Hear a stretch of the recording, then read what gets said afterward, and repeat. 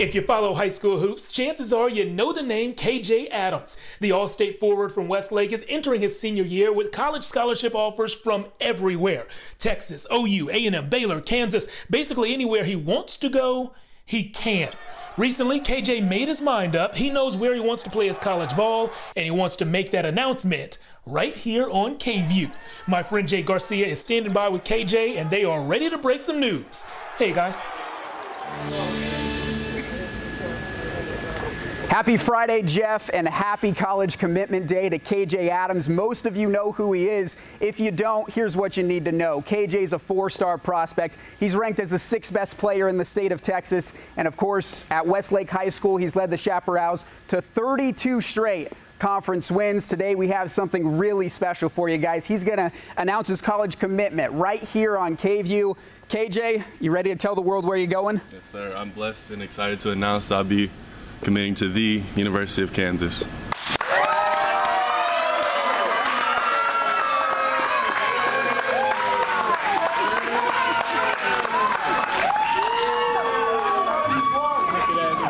So guys, it's KJ picking Kansas tonight. A lot of people here happy with that decision. I'm sure the fans in Lawrence are as well. We're going to play you a bit of his commitment video that he just released on his social media. But KJ, I got to ask you, you get so many offers from so many top flight programs in the country, Texas, Baylor, Georgetown, of course, Kansas, definitely one of those programs as well. What convinced you that the Jayhawks program was going to be best for you?